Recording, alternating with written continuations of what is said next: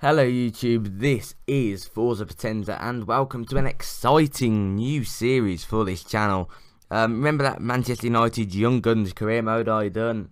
Yes, well I got too far ahead of myself and it was too daunting to go through and edit absolutely everything.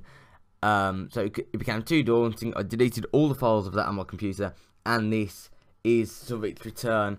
I wanted to update the squads because when I'd done it before, I didn't have internet connection at the time I wanted to start recording. So I just said, you know what, I'm just going to use the old squads.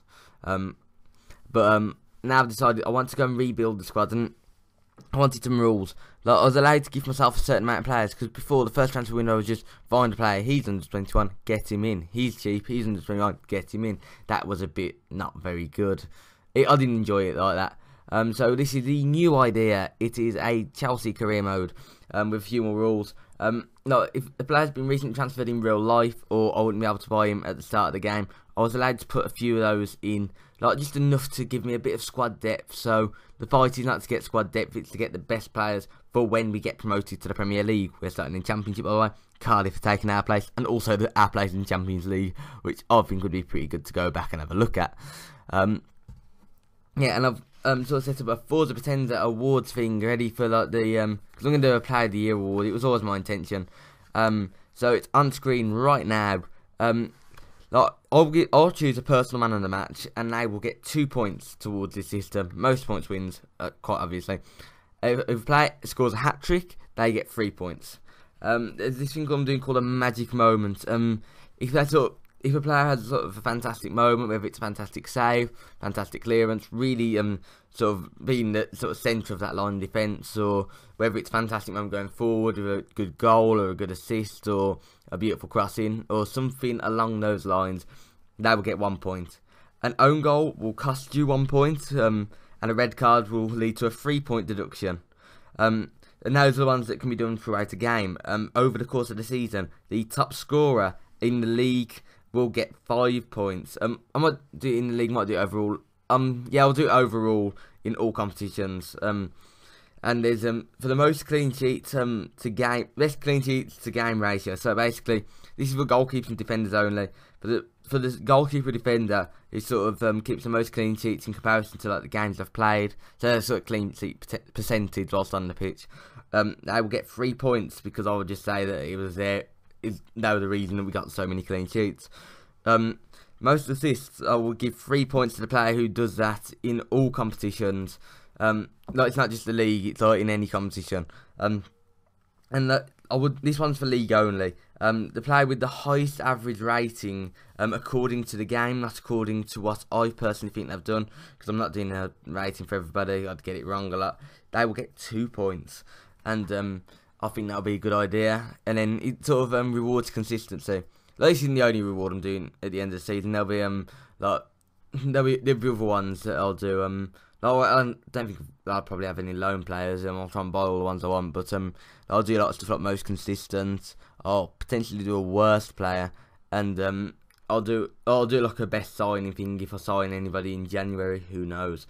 That's just a quick run through. I will very quickly now show you the squad I've got, and we'll start looking at some transfers in this episode.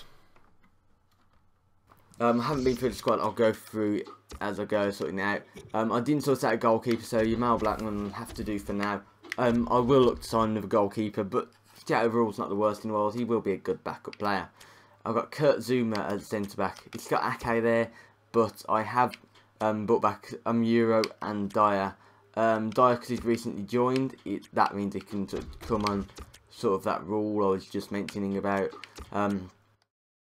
That Chambers, and I'll sign James and Yedlin through that rule that I made with myself. I just remembered I haven't quite done this properly. Best hits, because he's recently joined, I could have in my team. Same with Davis, because he's recently joined a team and I wouldn't be able to sign in the first transfer window. It just, like, I know it's a bit cheaty, but it's just to make the first transfer window not as dull and boring and just signing the same players and just getting players in. So yeah, Loftus-Cheek and Masunda. I am sort of struggling for players here. Like Moran, he can't play. The only reason Moran's there is because I sort of wanted to bring him back. Is the only one I could think of trying to sell him. and it gives me a bit more time to say, I'll try this, and it sort of failed, so this is where this idea came from. So I've got Loftus-Cheek and Besic there. I've got Lucas Piazon, I've brought back off loan. Thorgan Hazard, brought back off loan. Like I said, can't use Moran. Leon Goretzka, he's my joker player. It's just to make the series less dull and not spending huge amounts. And it sort of lets me get in better players and better depth. And then another player I've allowed myself to bring in is Mbolo, because he's new to the game. I know he's not new anymore, I know he's been in it for half a season. But at the start of career mode, it is his first season. So yeah, he cannot be used at all. Like, it's still haven't got much depth to the squad. It's not exactly the best. Like, I've got Beanie, I've got Ake, Darbo here, but why is Darbo even on the bench? And same with Ake, really. Yeah, I've got Amuro, Yedlin, Lewis Baker. I've got Christiansen, Rodriguez, and Musonda. Yeah, I'm gonna put that's the problem. I haven't got many midfielders now. Right, I've only got like the 2 wingers who are on the pitch. So I'm gonna very quickly have a look at the shortlist. I'm gonna shortlist some players that I want to have a look at. So I know it's not gonna be the best shortlist at the moment, but here are sort of the players I'm looking at the moment. Most of these I have inquired for. Yuri Tielemans, obvious reasons, he's a fantastic player. Rabiot, another fantastic player. I think Tielemans is going to be more of like less of a hold midfield than Rabiot, because like his long passing is apparently quite good. So yeah, Jordan Veretout, probably my favourite player on career mode at the moment. I will be looking at more, but it's just a very rough one. Sort of the first few players I'm looking at. Lloris Karius, he's a good player. I think he's German. Yeah, he's German. I know he's playing in the German league. I wasn't so sure when I saw his name, but yeah, he's a German player. He plays for Mainz, and he's their top goalkeeper at the moment. Simeon Scuffit, everybody sort of goes for this player if they go for young players. It's Scuffit. It's that one player in FIFA this year who sort of everybody has to go for if they're looking for a goalkeeper. And yeah, you get that every year. Like last year, there's certain players, now this year it's certain ones. For me, even though he's not sort of one you hear about a lot, Ricardo Kiesner, he's an incredible player at left mid. He'd be more than adequate backup should anything happen to Thorgan Hazard or any of my other players can play on that side. He's a fantastic player. Sado Berahino, in good form. I've sort of realised that Harry Kane's unrealistic, because now he's shot up to 76 overall. There's less chance of me getting him, but Berahino's about 73 overall. There's a good chance I can still get him whilst in the Championship. And Jurgen Lacadia, he's 73 overall. He's a good player. I am looking at players like Mitrovic as well, but I'm yet to go in with enough for them. I just want to see what sort of price I'm going to get back now. Just rather than get all the transfers done early on, I'd rather do it gradually. And I have bought Van Ginkel back off loan. A few inquiries coming in. Lacadia 2.2. I think his rating must have dropped, but 2.2. I'm not going to moan at that. I'm just going to go for it. I normally do like to negotiate a little bit, but yeah. Van Ginkel is back. I did make sure to bring him back off loan. Yeah, and it does say we need another striker. I'm just going to see what the rest of the inquiries are, and I might not make a bid until a few episodes. I might not make minimum bid straight away. Scuffit, that one's 6.5. That's pretty reasonable. If I can get him down to 5 though, because I'm going to go for Karius, aren't I? And well, yeah, the salary is a lot better with Scuffit, and that's at the sacrifice. 12 million for Berahino. He's a good player, don't get me wrong. I don't think he's worth 12 million just yet. I'm going to go with an offer of 7.5. They'll probably say 9.5 or 9 million. In which case, I wouldn't be too disheartened. I'll just go in with that. Carries out 5. That's pretty good. I think I could get him for 4. I think I'd get him for 3.7 if I tried hard enough. And sort of begged and begged with lower offers. I think that would give me for 3.7, but 4 is just that bit of security. Because I need to I need to be reasonably quick just so I can see what I've got to my budget. And the caveat has been, that offer has been accepted for him. 4 years, 40 grand a week. Am I prepared to give him that? Yeah, why not? It will be a bit tight, but some younger players, I mean, like normally a player of his sort of quality, they'd want a lot more than sort of 40 grand a week. If I was signing players like 73 overall for Chelsea, as I am right now, and they were a bit older, and then yeah, I'd be looking a lot more. And same with Karius, like an older goalkeeper of around about 74 overall. If I was looking at a team like this, they may be a bit different with it, and I think that's pretty reasonable if I'm honest. Not the best, but it's something.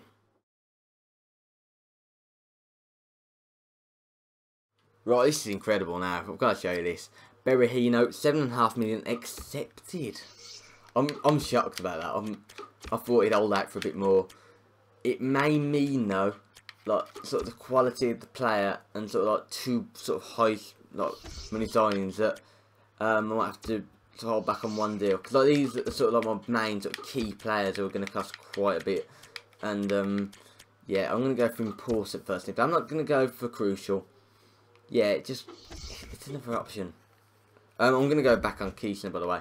Whilst it might be in archives. No, nothing's in archives, so it should still be down here. Yeah, I know I don't keep this very tidy. It's just the way I do things. It's a lot of organising to get it sorted, and I'm just like, no, I can't do that organising. I'm going to go with 8.5 for Kiesner. Oh, I need to try and sell that player. That one, yeah, I might go for that. I might try and sell him with Rabiot, to be fair. Not Rabiot, because Rabiot is asking 9 mil. Either Tielemans, like, because the player I've got would be absolutely incredible for them, or Veritu. Like, reset the minute. No, well, that is the reset thing. Yeah, not Van Ginkel. He's up here somewhere. He's going. Oh, it's because it's down as me. I'm just signing him. It's annoying as heck, that. I might. For now, look. How old is Veritu? 21. Might be my own chance. If I miss out on him, at least it's a chance I can get in. Look, I'm just gonna. It's because like the amount of players I've left and what have you. It does make stuff like this very awkward. It's because if I hadn't like had him down as like a new player, I could just like recall him from his loan. I could sell him, and that a bit easier, and that's the advantage. But it's down as a newly joined the club and now being sold on. I might have made it impossible for myself in this first season to sell him. But Moran, I think I could easily sell. Yeah, it's down as recently joining the club. Oh, I've messed up big time there. You know what?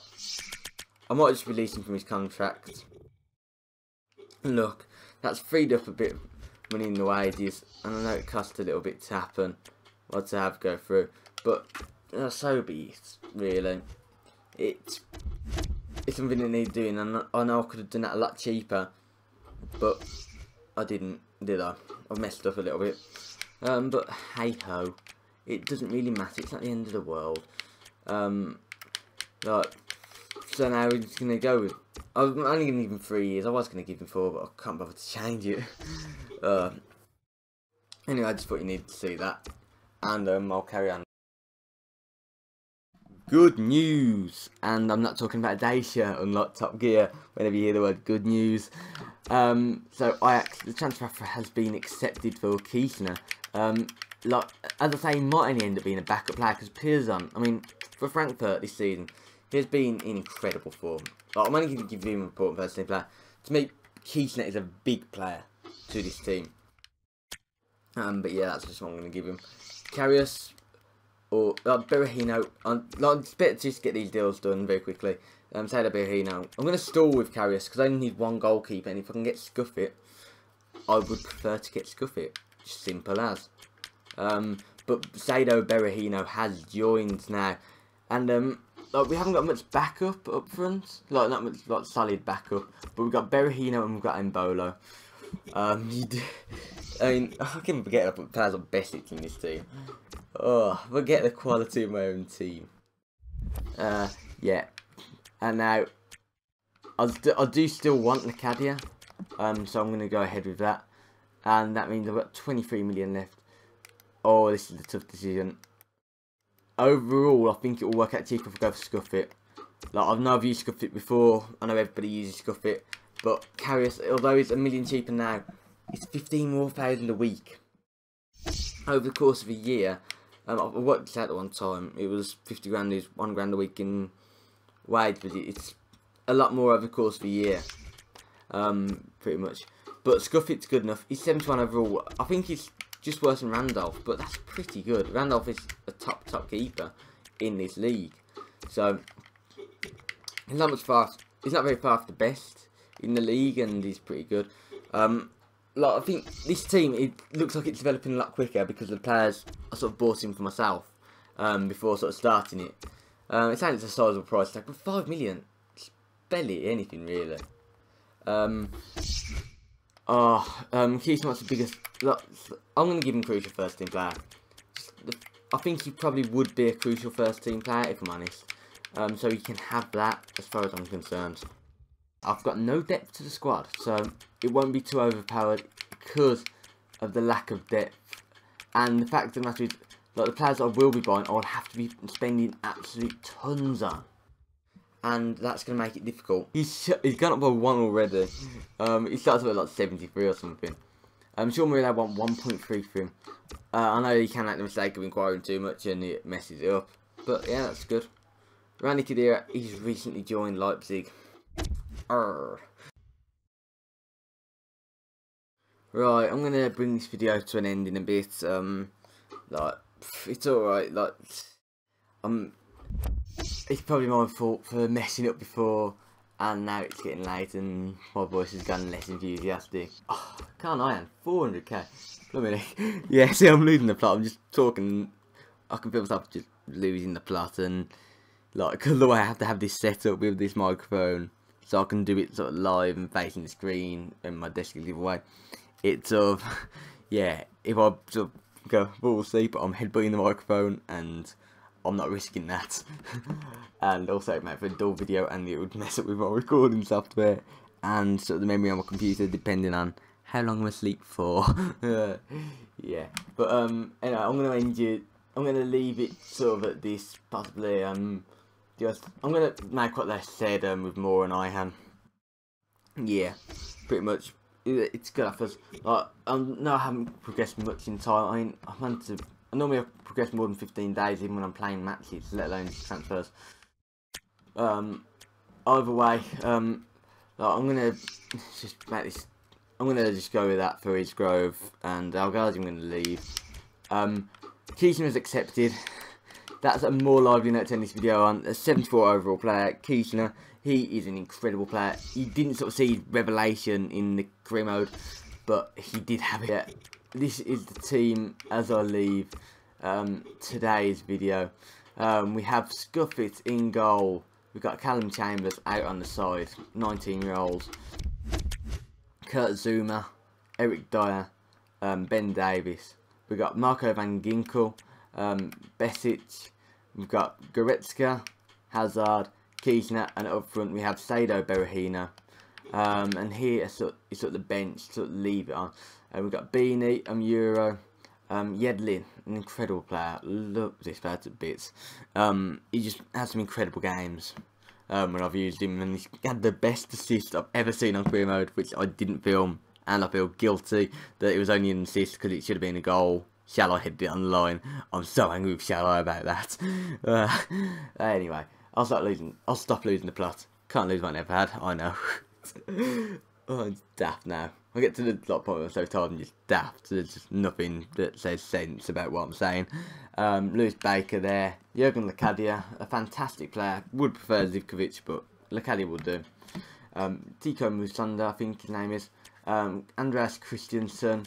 We've got Pearson, Rodriguez, Embolo, Darbo, Loftus-Cheek, Brown, Solanke, Nathanake, and Blackman. We are finally getting some depth into the squad. I think that's a good step. It's not much depth, but like, I'll sort of go through some of my transfer targets. Like, as you've seen, I'm going for another centre back. I'm just going for backup to the first team. I might try and get both because I need another right back, another right mid. Right back I'm alright. Left back potentially because Ake comes into that position a fair bit when I use him. Definitely need some more centre mids. I'm going to be onto that. I do really need another attacking midfielder. and maybe a new left mid. Maybe I could look at Werner or Demi Gray even, just as like a backup player. Who knows what I'm going to do yet. I'm going to leave it here because, yeah, I'm at the point where I'm so tired I'm not even sounding funny. I just want to, yeah, relax and give my voice a bit of a rest. I've been recording for about 2 hours straight on different things.